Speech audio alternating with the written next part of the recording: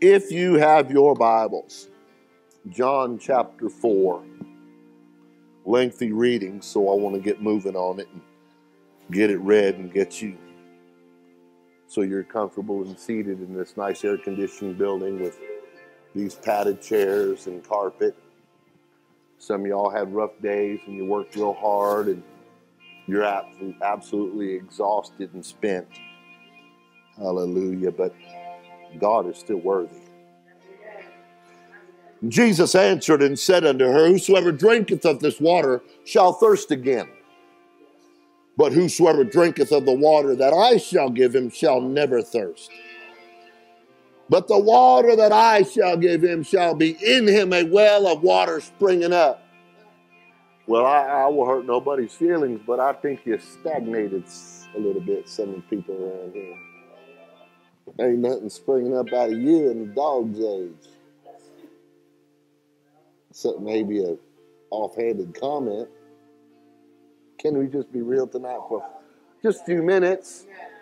Some critique, some complaint.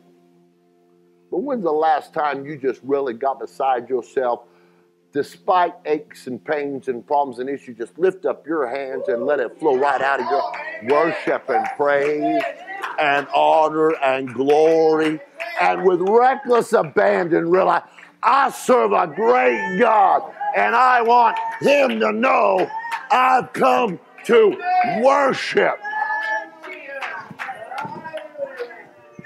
Now, I don't want to tell on us people that like vehicles and motors and all that, but every now and then, Brother Terry, you got an engine you got a little bit done to. You better get that bad boy out on the highway and open it up. Well, some of y'all like that old engine's been sitting in the back. Rings are stuck. They've done mud daubers, has got nests inside some of the hoses. The rats got up there and chewed some. You've been sitting so long and ain't been out on the open spiritual road and been all in on worship and praise that well ain't springing up and things is a little stagnated. Is that okay? Springing up into everlasting life. You see, we got to know that you're alive. Well, I can preach right there. There's some stories about people being trapped.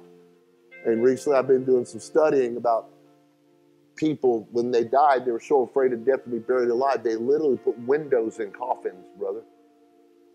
They did, Brother Jonathan. They literally had chains and ropes going to bells that they could pull on the inside in case they wake. I'm listening for some bells tonight.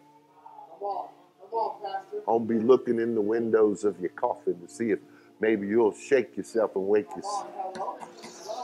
The woman saith unto him, Sir, give me this water, that I thirst not, neither come hither to draw. Jesus saith unto her, Go, call thy husband, and come hither. See, here, that just proves to you, some of you know, like, Jesus gets down in your business. Now, I know pastor's not supposed to, but I don't know if I'm not preaching something you need, what the purpose of I am.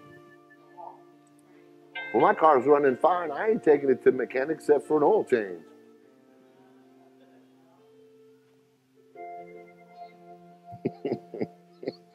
I come to church. I got some things I got to get fixed tonight.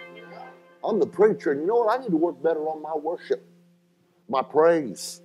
I'm up here, and keep me in your prayers. I haven't been able to lift my head all the way up now for about 2 weeks. I was looking at all them Easter pictures. I just look kind of bowed up and still up. I'm not getting a hump back. I just got a disc or something, and I got an appointment, and the doctor's going to, whatever they're going to do, but I'm not going to allow the fact that I can't worship like I want to stop me from worshiping at all. All right, let's get on our lesson tonight.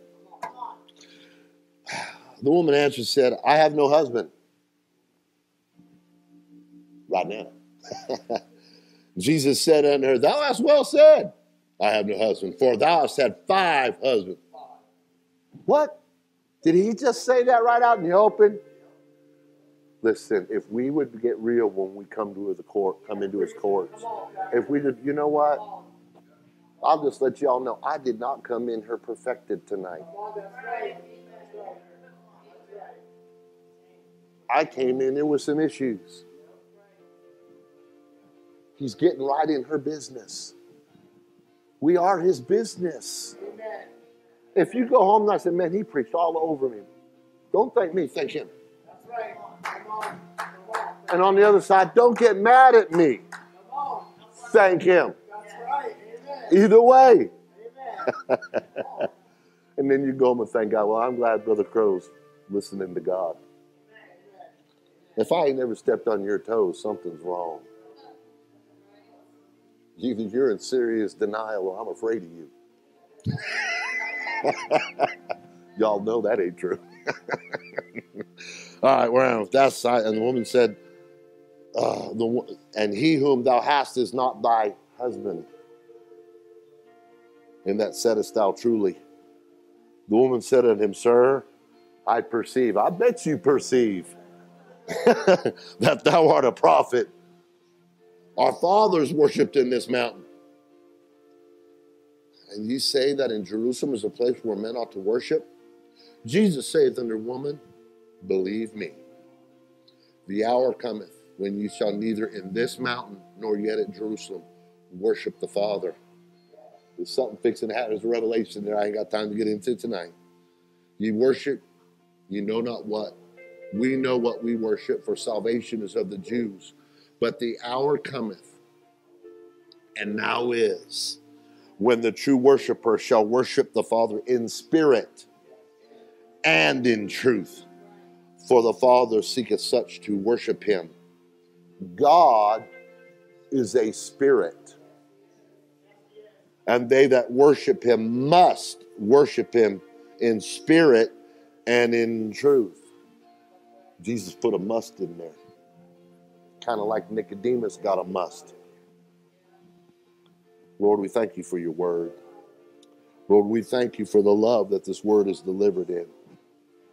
Help each and every one of us get to that place, no matter what we face or gone through, what we gain or what we lose, that we build a pillar of unreserved worship in our life, that we never allow ourselves to get to that place where the things of this life hew down, remove, or crumble that pillar of worship that we need to make it. And everybody said, in Jesus' name. In Jesus' name. God bless you. You may be seated. Again, we know that storms of life come to all of us. And I say here at this point, trust me, whatever it was or whatever it is that's keeping you from that place of worship, all throughout Scripture, if you pay attention, there's always someone who's had it worse and didn't lose their worship. I know we don't like to say that, and I'll be the first one to tell you, your hurt is real. But so is God, so continue to worship. Scriptures tells us storms will come, and those two builders that we've referenced out of the book of Matthew, each built a house. Each experienced a storm.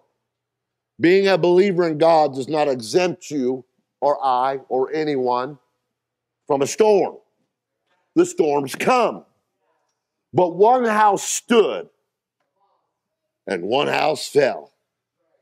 Now, we're not talking just about this metaphorical house. We're talking about our lives.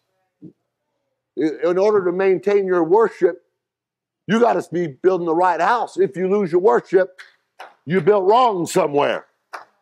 Because the only difference indicated scripturally was the foundation underneath them. You see, the wise man heard the word of God and obeyed. The foolish heard the word of God and ignored.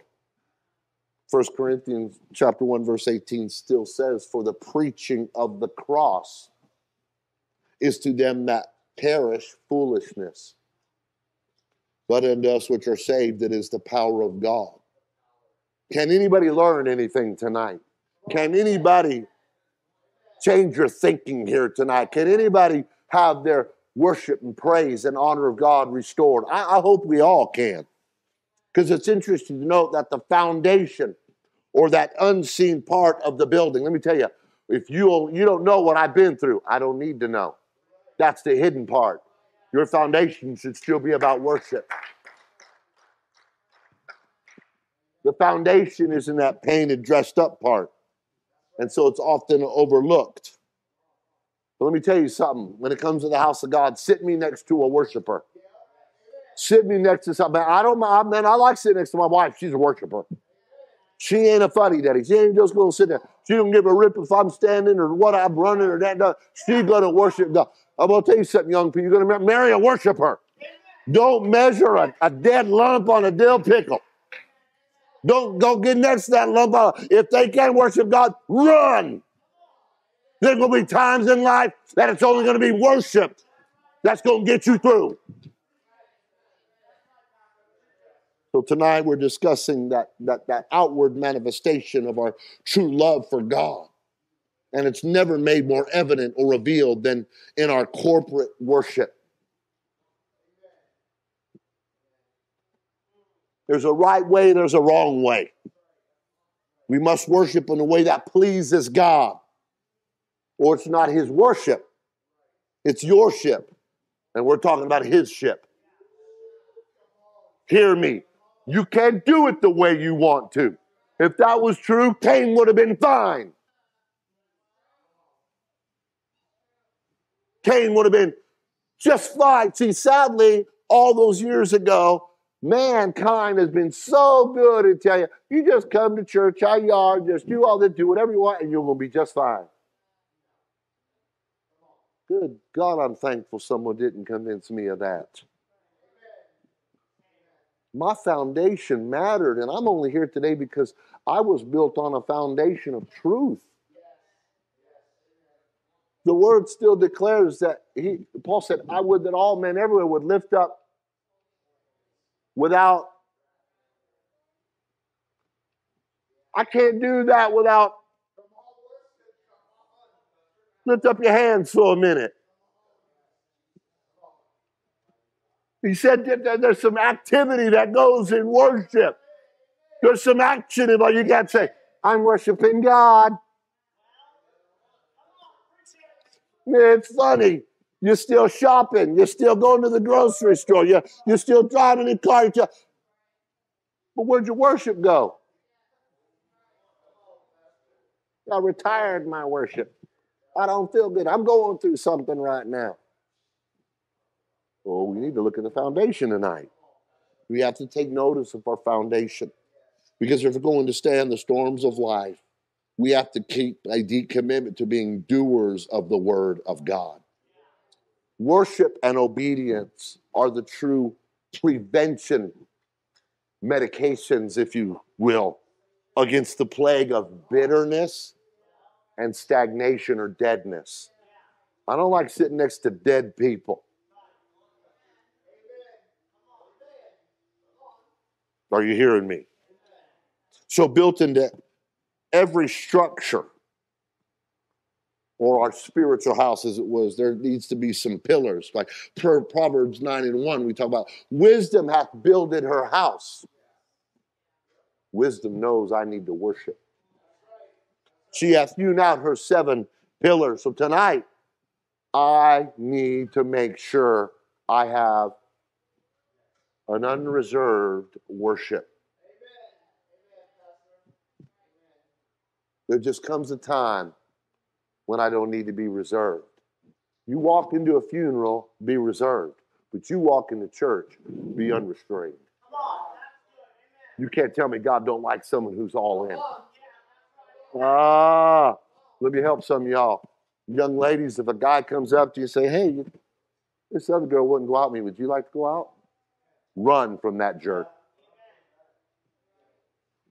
Let me tell you something. I said something earlier. Now it comes out. If you've worked all day and you're busy and you're tired and you come in here, you're saying, I had something else, God.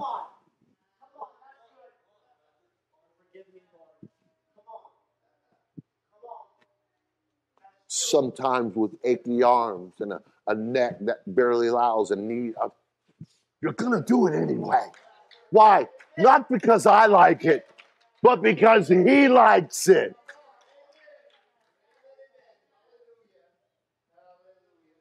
And so we've preached about 4 pillars. But tonight, adding the 5th pillar to this series, we need the pillar of unreserved worship. You don't find God searching for too many things in Scripture. We all understand that He sought us and found us and bought us to save us. But besides that, we don't find too many incidences where the Lord is described as searching for something or someone. We know that He came looking for Adam and Eve in the cool of the day. We know that in Genesis 18, He was looking for 10 righteous souls in Sodom to spare it. In Isaiah 6, He's looking for a man to send for Him. But there are rare incidents. However, in John 4, our text, we read of an encounter between Jesus and a woman of low moral character.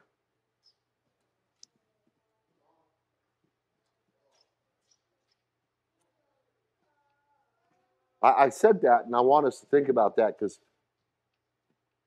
He goes to her to find a worshiper, and some of us, we ain't done near that much, and we sit there.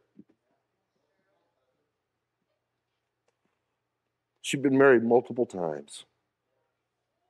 And here's Jesus coming to her. I know y'all don't think they can be saved, but she's currently living with a man outside of marriage, and Jesus came to her. Why would He come to her? She was a searching woman. There's a danger in getting satisfied with the things of this life. You stop searching. Some of you got so much, you don't think you need God. And you've tricked yourself right out of that pillar of worship in your life. You throw God a bone now and then, but that exuberant worship turned to a stagnated pond. She's startled by Jesus' knowledge of her condition and acknowledges Him as a prophet. She attempts to draw some lines between the Jews and the Samaritans, but Jesus dispels that thinking, and He simply says that what God is looking for is worshipers. Jesus uses this moment, He's looking for a worshiper. If you realize tonight, we're all sitting here, but God's eyes are going to and fro because He's looking for a worshiper. You could say names and occupations. God looks past all that. He's looking for a worshiper.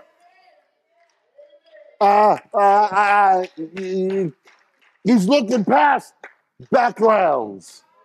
And sometimes that's all you see. He's looking past nationalities, and sometimes we get stuck on that. He's looking past your religious pedigree, your heritage, your race, your creed. God's not looking for any of that. He's looking for a worshiper.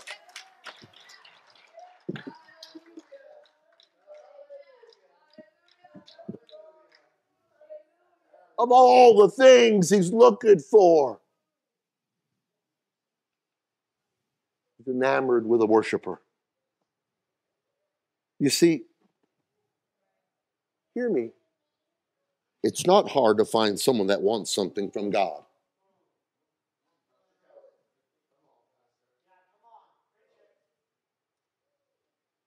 That's what makes God looking for a worshiper, because He's looking for anyone looking to give to Him.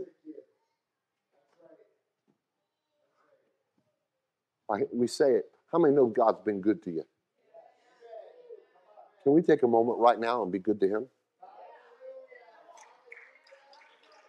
1, 2.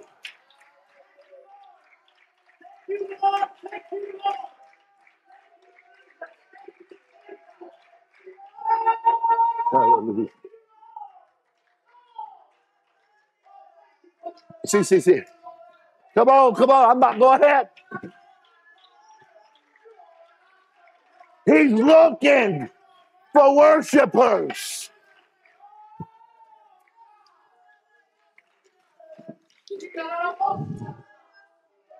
He's seeking worshipers.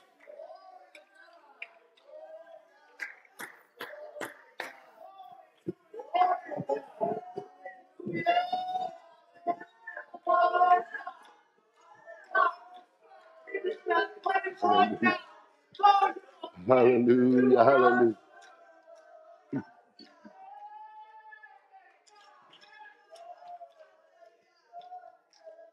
Let me say this to you. This is a song that came out I've gotten old since it came out. Guy riding in the elevator, the title, What If I Said Jesus Out Loud? Reminded of a story of an auditorium where this atheist speaker got up and spent an hour speaking about how it's impossible for God to exist. And he ran God down for so long, and finally, this precious lady sitting about where you were, Sister Crystal, just stood up and started singing, "Oh, how I love Jesus." All by herself, she stood and just started singing. And then someone over there joined her, and then someone joined, and the professor's getting irate, and pretty soon another, and another, and another, and pretty soon the whole place was singing. And that professor, cannot tell me that worship and being demonstrative don't matter. It's what God is seeking. I encourage you. I know you got stuff, but be a worshiper. If you're sick, then be a sick worshiper. If you're tired, be a tired worshiper. If you're broke, be a broke worshiper. If you're young, be a young worshiper. If you're old, be an old worshiper. But be a worshiper. No matter what other things you may be a worshiper, because that's what God is always looking for. We must never lose our passion for a deep, heartfelt, consuming worship. And let me say this, if you've never been there, you don't know what you're missing. You don't know what you're missing. But trust me, you're missing. There are many attributes to worship. There are worship at times that drives me to my feet.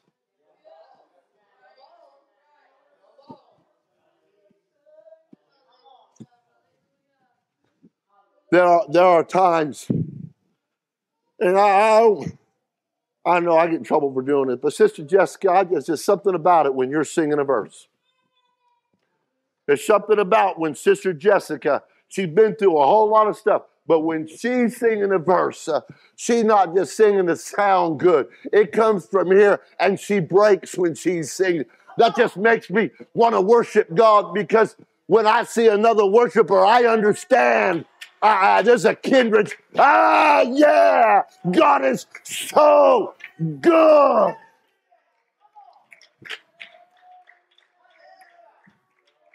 I get it. There are times when I got to stand to my feet. And I know that there are times, and I've been serving God 38 years, there have been times that worship has sent me to my face.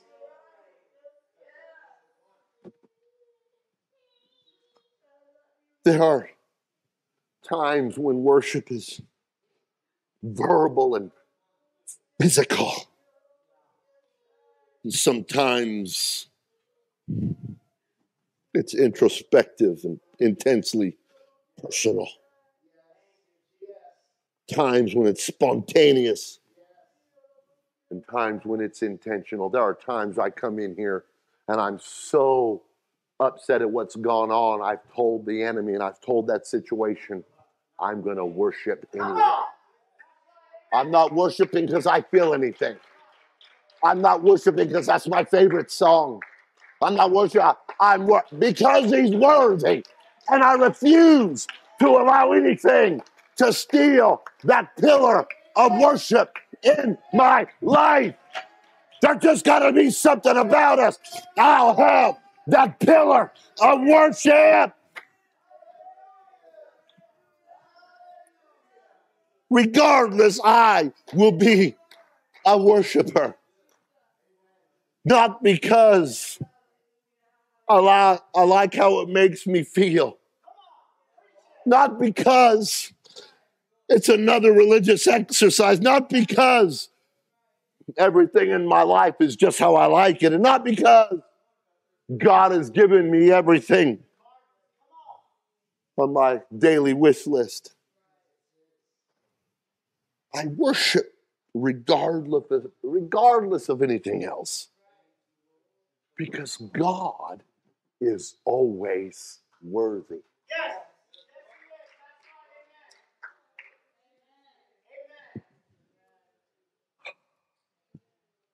That was anticlimactic. Because your flesh and your mind, some of you said, no, he's not. Because you equate what man has done to you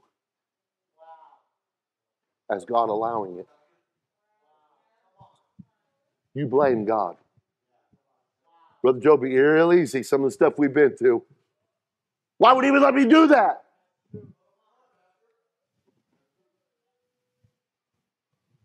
Because people did something. It'd be very easy for me to be upset at God because my dad was killed. What? Why would God allow that? Well, you know, my dad chose to go down there and to work, and he chose to do what he did. He made that conscious choice to do it on his own. I wasn't a part of that equation. So I'm not going to make God pay for what someone chose to do, whether it's a loved one or not. I can't turn around in a world where God, how many of us choose what we're going to do? And you're going to blame God because someone did something or you lost a loved one, or we're going to blame God for it? Wait a minute. Cain, if thou doest well, shalt thou not be accepted? Yeah. You know, he didn't say anything to Abel, and Abel did exactly what he should do. And the next thing we find out, what happened to Abel?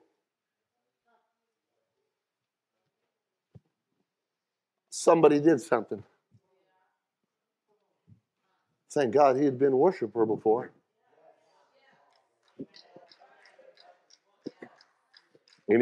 Anybody get that? I want to worship God regardless because he's always worthy, regardless of anybody or anything else. Psalms 18:3 declares, I will call upon the Lord who is worthy to be praised. It's really that simple. We worship him together in this place because he's worthy of it. And if you're here tonight and you don't think he's worthy of it, the devil's done a number on you. You've opened the door and you allowed the devil to come sit at your table. You've entertained thoughts where you have aught against God. Now, wait a minute. Hold on a minute. I've been there, done that. Some of you, you've been stuck for years. Can you imagine that if you'd hate the devil and not hate the church? What would change in your life? If you'd hate sin and love the sinner, what would happen to you? If you'd be more critical about your godly standards instead of somebody else's where you could... Yeah, I'm talking to you. Every time we show up into this house, regardless what's ever happened here, he's worthy. He's looking and he's building a body of worshipers. He's looking for a group who will worship him regardless, not because the right song choice, not because the folks up front do it just right. I can tell you he's here right now looking for worshipers. I know you came to church, but he came too, and he's looking for worshipers. He's looking in your row right now. He's looking in your section of seating right now. He's looking in your chair. Will he find a worshiper in your seat tonight? Worship speaks of devotion.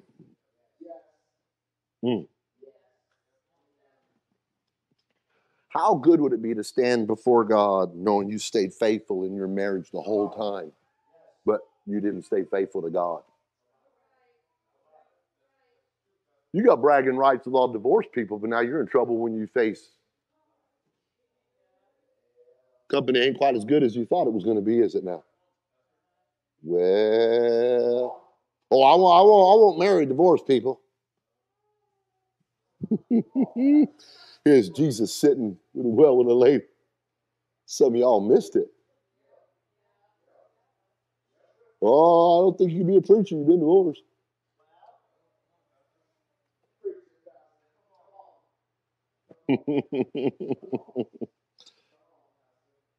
You see, worship speaks of devotion. In fact, he got so upset at Israel, he had to divorce Israel for us. Are there any worshipers today? Because, boy, if he didn't have that altercation, we'd be on the outside looking in.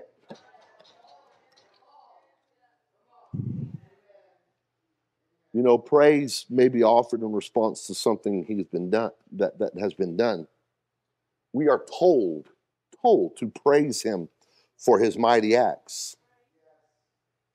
Well, we constantly praise others for their accomplishments. Lacey, you graduate. Couple days. Booyah! That's awesome. That's an accomplishment. I'm gonna throw a wet blanket on it though. Awesome. You just completed and graduated the easiest part of your life. Don't let them lie to you. But young lady, you are ready to take on the world. You see, praise can be spread around. Worship cannot. Yeah, y'all thought I was playing. Y'all thought I was getting off on it. No. You can praise many things, but you better only worship one. It's a sad day. You can come in here and you dog tired, but you go out and you go to a family gathering and boy, man, you blitzing and going, shopping. Well, wait a minute, it's time to go fishing. I can't get up and make for prayer before I can make it to go fishing. Hey, I've been showing up for prayer for a long time based on that one. I don't want to be a hypocrite. Well, I can get up early, go to a car show. I can. I can stay up late, work up. I think I've been over there working on at 2 o'clock in the morning. But you jokers preach till 2 o'clock in the morning, I'll have your hide.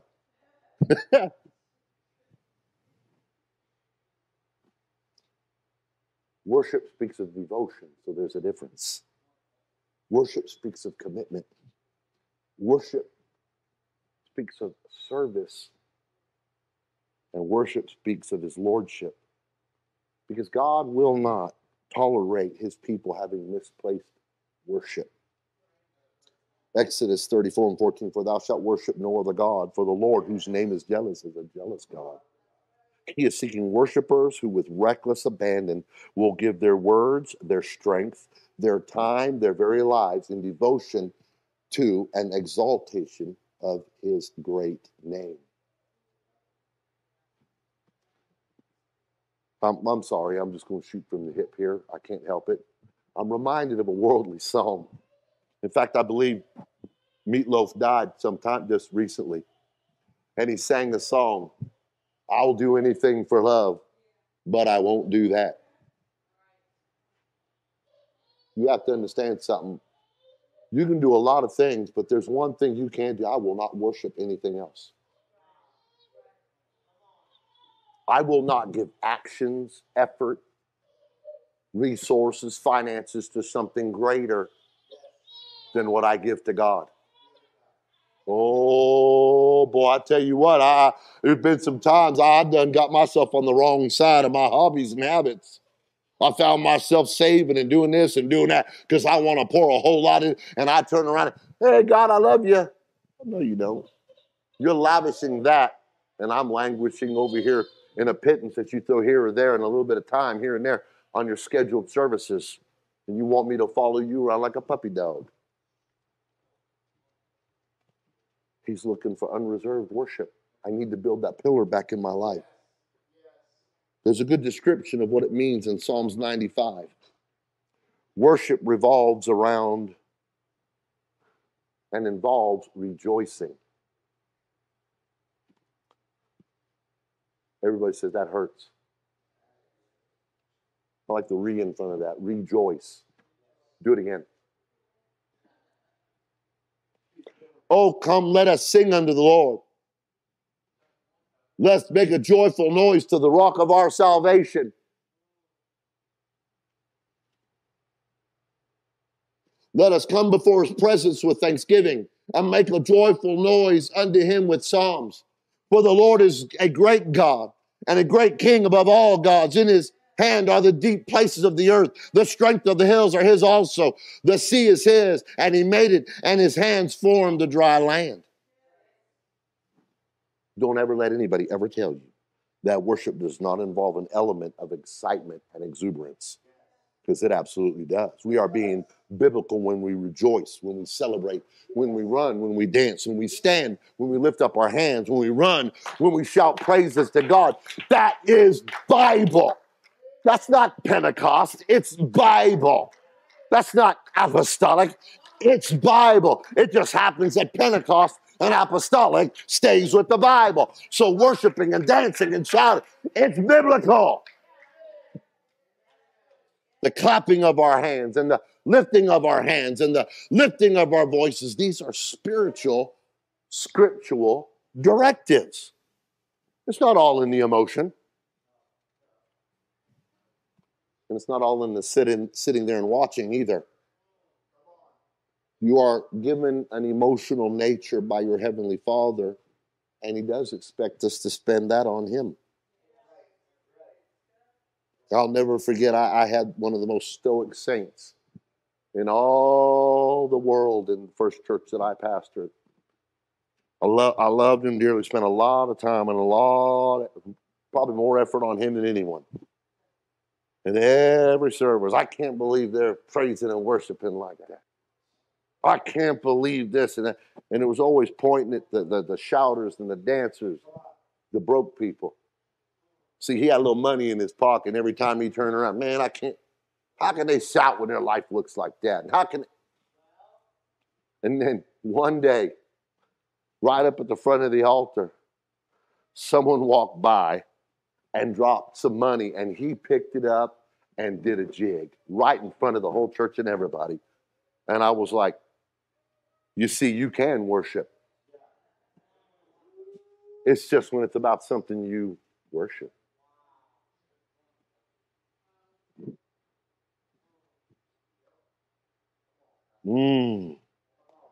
I know we have different personalities. Thank God. We're not all going to be alike. But if we're not careful, we'll use that old, I'm not emotional, as an excuse for our pride, which is the real reason why we don't demonstratively worship him. Because worship involves rejoicing. Worship is collective. 3 times in the verse 1 and 2, we read where it says, let us. Oh, come, let us sing unto the Lord. Let us make a joyful noise to the rock of our salvation.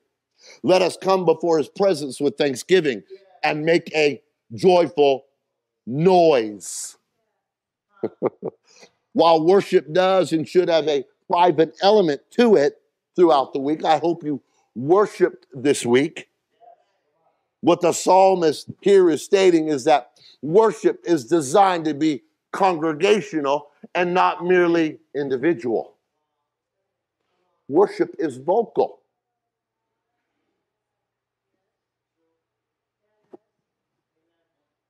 No, I'm telling you how wonderful you are. I just didn't say it out loud.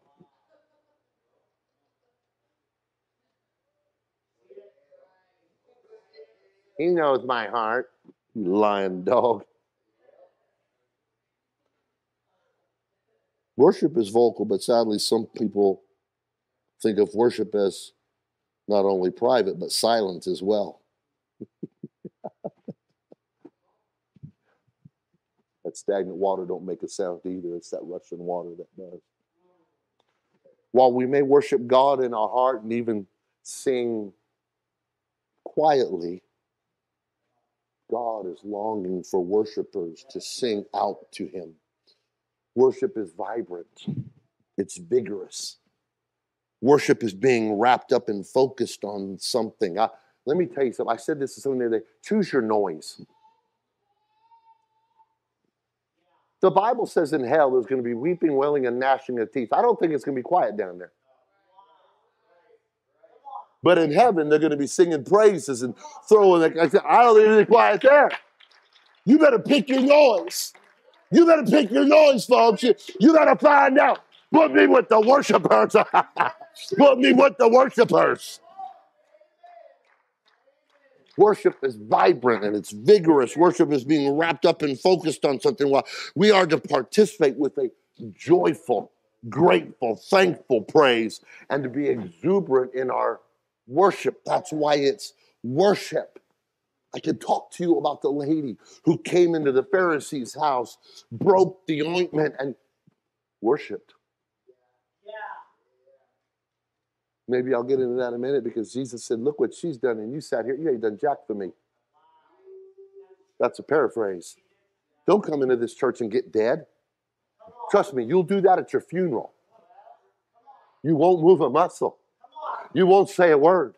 You won't shout. I tell you what, while I got breath in my body, and when I come to the house of God, I'm going to be a worshiper.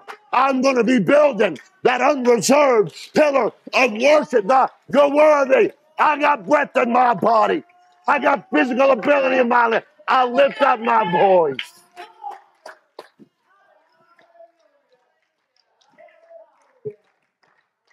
Understand that in that verse in Psalms, those terms employed here describe activity, which seems to some to be more appropriate at a Cardinals football game than in the church sanctuary. The phrase "sing for joy" in verse 1 could literally be translated "shout for joy."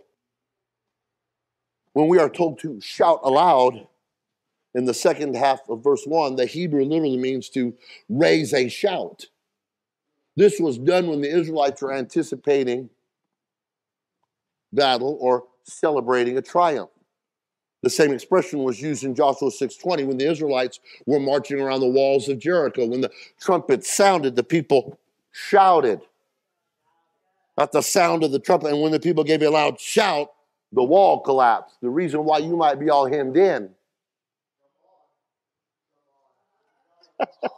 or you might be shut out, is you better be a worshiper. Again, it's also found in 1 Samuel chapter 4, verse 5, where we read about what happened when the Ark of the Covenant was brought into the camp. All Israel raised such a great shout. The Bible says the ground shook. And when the Ark of the Covenant of the Lord came into the camp, all Israel shouted with a great shout so that the earth rang again. Church, I'm telling you, I believe as New Testament redeemed, Holy Ghost-filled people, filled with the Spirit of God, that our praise should be as vibrant and as vigorous, if not more, than what they did in the Old Testament. They didn't have what we got. Oh, you're messing with the wrong preacher. You better get up. You better wake up. You better find out that, oh, I ain't dead yet. I ain't dead yet. I ain't dead yet. I still got to shout. I still got to pray.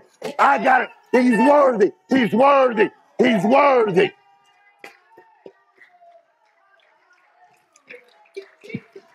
There's a place in Scripture where as they worshiped, as they praised, and the singer said, the cloud of glory of God came down, and it said ambushments. You want to see some problems disappear?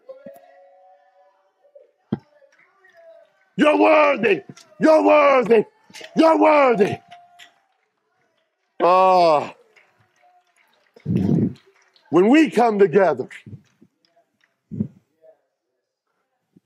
oh, thank God for the Brother Joes and the Brother Glories and the Jessicas and the shouters and the singers and the praisers And those that'll lift up their voice, yeah! Put me next to a worshiper. You see, forgive me. You be seated, I'm not done. You see, I'm not really worried about wildfire, things getting out of control. Before service, I told Sister Erica something. I said, just do this. I'll just tell you my secret. I don't care. I'm not trying to be tricky. Or if someone gets all exuberant in praise and worship and they're trying to dominate the service, I should cut the music. Let's see how real it is. And see, I got the next step after that, because if someone's doing that service, I'll say, the Spirit of the Lord is upon me. Sit down. I'm preaching right now. God doesn't interrupt himself. I dare some of you. Someone's like, oh, they're so spiritually minded, no earthly good. I've yet to meet that person. But I've met a whole lot of earthly people that are no spiritual good. I'm talking about the church. I've been preaching for many years. Preached on a lot of subjects, but it never fails when I've preached on praise and worship like this. There will be someone whose spirit stinks. Many times they'll come up and say, you don't have to do all that to be saved. Let me tell you how you respond to that, folks. You don't have to take a shower either, but it feels good and it makes you more pleasant to be around.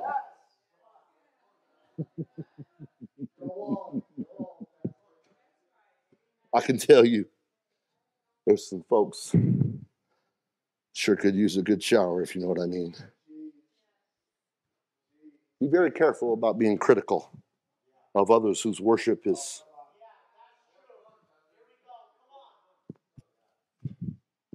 more enthusiastic or animated than yours.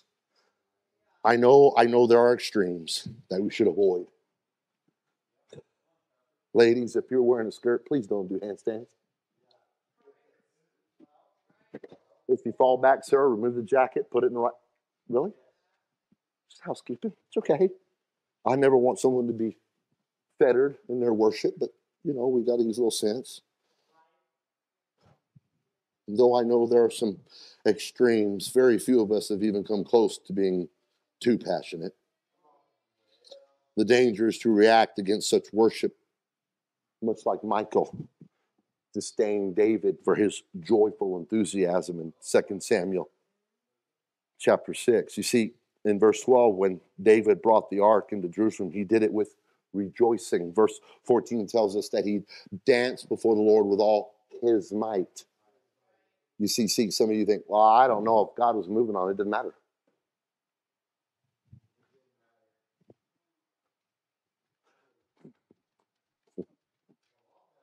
He called Lazarus to come forth. He's the only one that did. There may be a reason you're not moving either.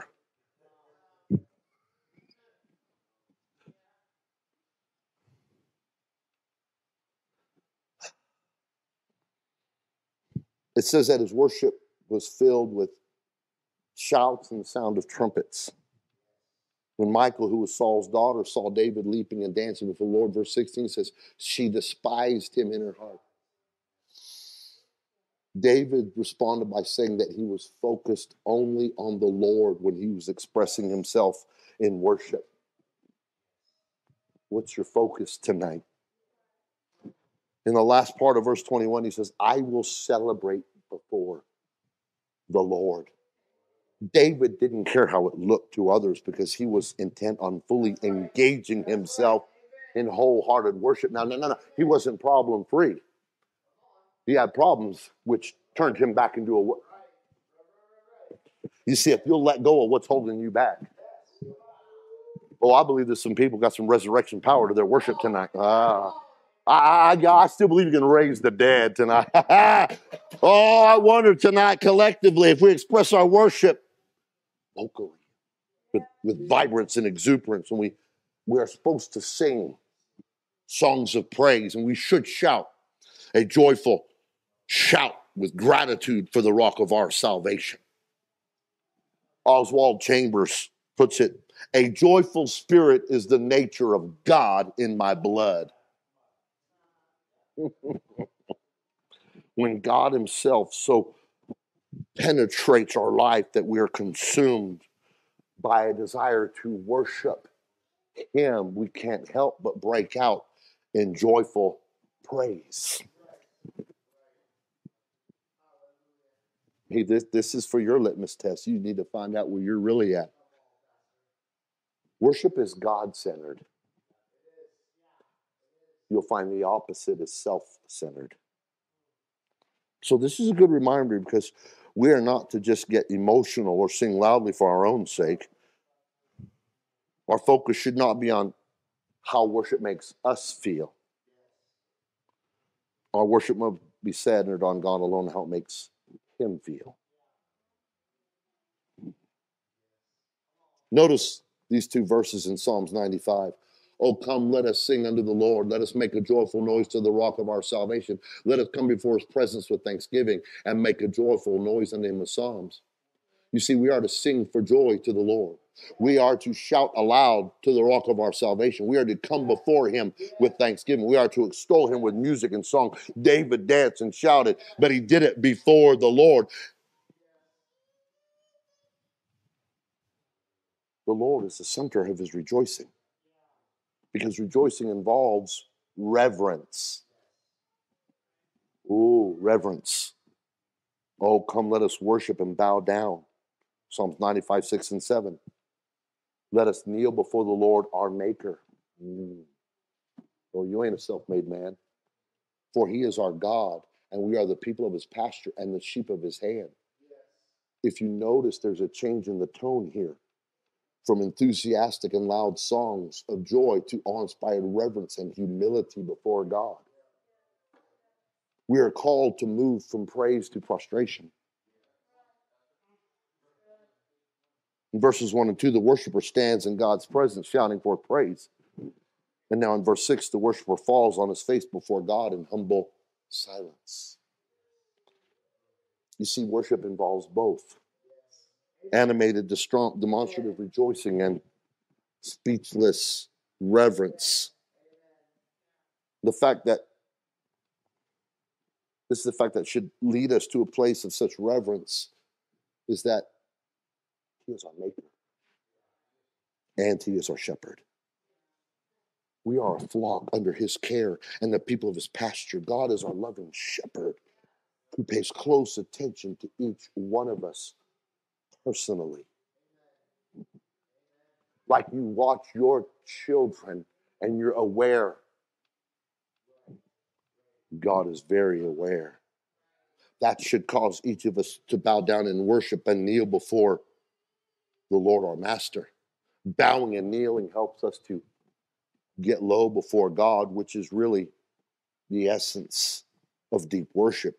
We accept our place before him while acknowledging his place above us.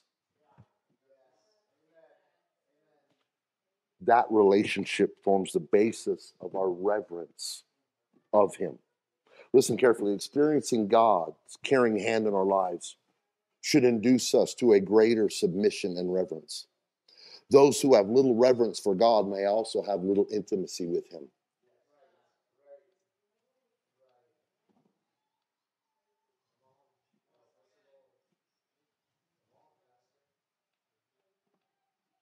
As I stated, it's easy to critique the exuberant praiser, but it's dangerous for that person to never bow.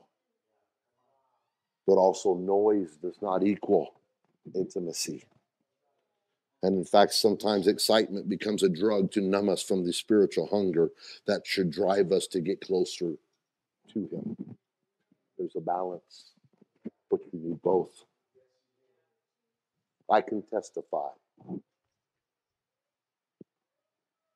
that when I look over my life, the greatest, most profound moments of spiritual change in me were not produced in a moment of shouting and dancing. Those profound times happened when I was completely humbled and even broken in his presence. That place when I knew I really had nothing to offer. And I know that he still loved me. When I knew that I deserved none of his goodness. And yet this magnificent God cared about me. Which brings us to worship involves response. The last words of verse 7 are, today if you will hear his voice. Tonight if you will hear his voice. One rendering says it this way, drop everything and listen. Listen as he speaks and don't turn a deaf ear. I'm going to take and make two general observations before I get to verses 8 through 11. First, there is another dramatic change of mood here from the jubilant praise of the opening verses to the call of reverence in verse 6. Because we come now to the solemn warning that cannot be taken lightly. Second, there is a change in speaker. In the first 7 verses, the psalmist has spoken. Now we will hear from God, God himself, as he warns us against the dangers of a hard heart. Harden not your heart. Oh God. Harden not your heart. As in the provocation, as in the day of temptation in the wilderness, when your fathers tempted me, proved me, and saw my work. 40 years long was I grieved with this generation, and said, it is a people that do err in their heart, and they have not known my ways, unto whom I swear in my wrath that they should not enter into my rest. Essentially, what God wants is worship. What God wants in worship is that we would listen to his voice. It is more than just simply coming together to sing. He wants us to live out what we hear and be doers of the word. You see, when you're a worshiper, you're a doer of the word. It would be impossible for you to be a worshiper and an ignorer of the word. There'll be something about a worshiper. You're going to be doing the things of God that are the tenets of being a believer. There's no way you're going to walk behind someone or by someone that you know needs God and not say something. It'd be impossible for you to ignore your neighbor when you're a worshiper. That's why we look at the entire service, from the pre-service prayer all the way to the closing prayer of dismissal. It's all a part of our corporate worship. I refuse to be late for that, because it's not just singing in times of singing.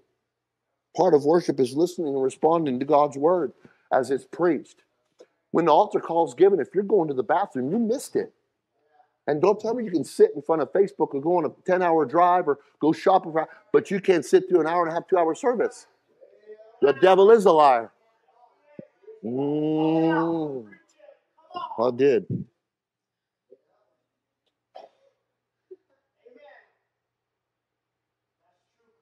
So at the close of this psalm, it's about worship.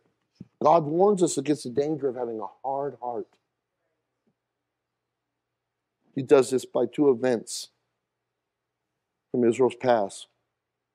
What I never knew or realized until preparing for this message is that the words provocation and temptation in verse 8 are actually Hebrew names of places.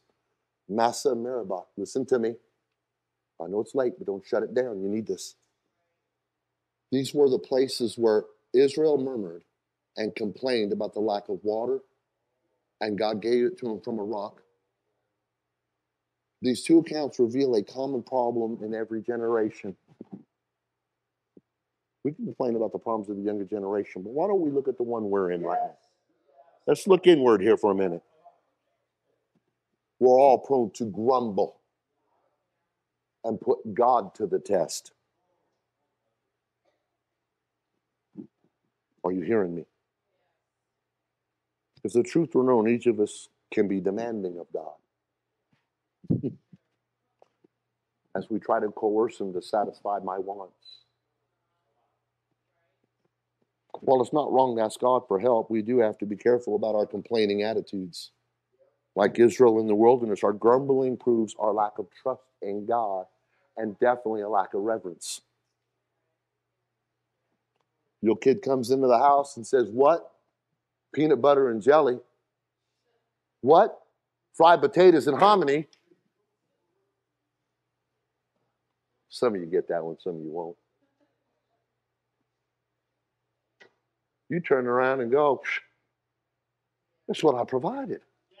You get your ungrateful, little unthankful carcass and sit down and eat it before I send you to the room you don't deserve.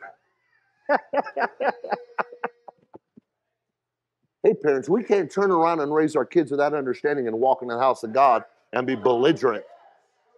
Hear a message preached and then stay in a seat or go to the bathroom and never darken the altar with worship and praise because God fed you.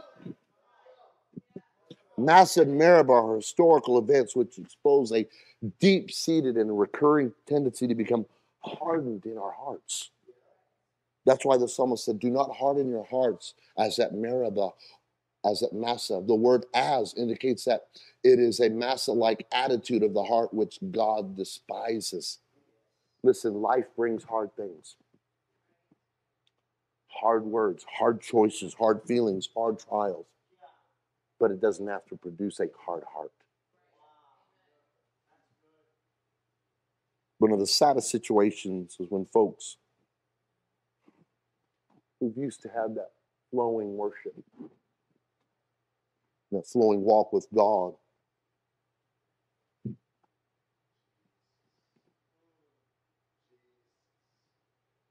who get hurt and shut it off. You can almost physically see the hardness of these people's hearts, and it manifests itself in their countenance. You can feel it in their spirit. No real worship, a little golf clap.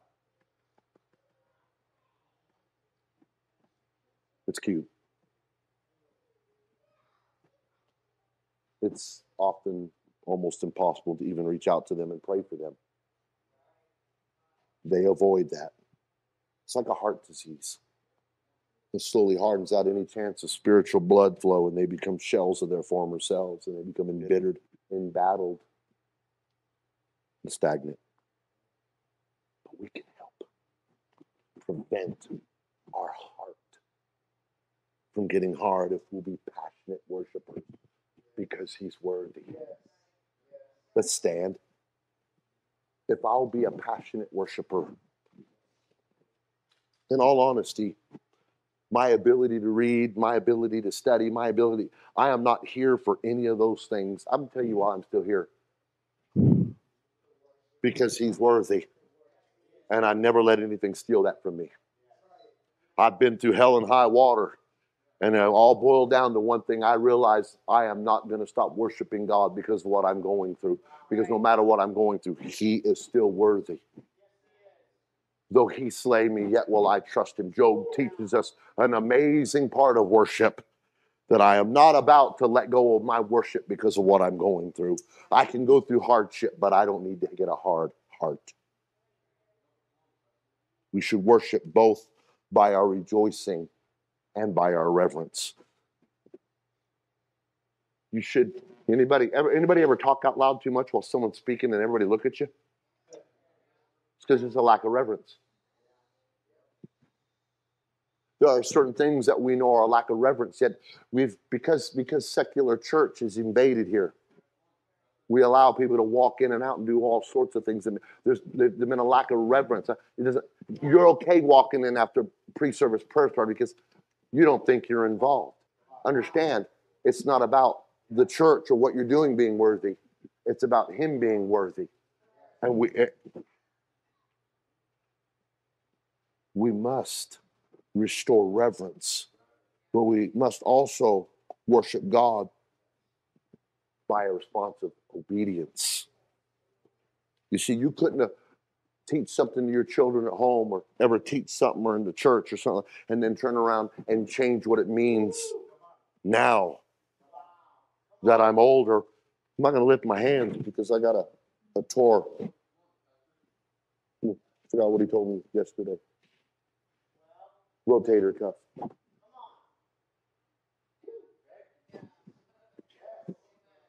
Oh, I don't want to get down on my knees. It hurts. Man, I crawled underneath the car last week.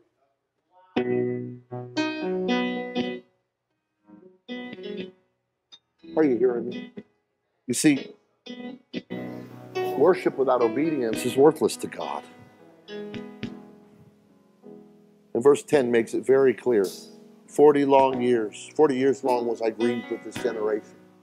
That tells me you can be coming to church for a long time and God be grieved with you. And said it is a people that do err in their heart and they have not known my ways. You can come a long time and be wrong. Failure to worship through our obedience causes our hearts to harden and is repulsive to God and destructive to us. In his book, Aqua Church, Leonard Sweet points out that we like to sing and praise God, but we often don't want to go beyond that. He writes, our pews are occupied by people who want to be moved, but who don't want to move. Declare tonight, can I say like the psalmist? Let us make sure that our worship always leads to action. Let us come to Souls Harbor Church not wanting to be moved, but committed to move.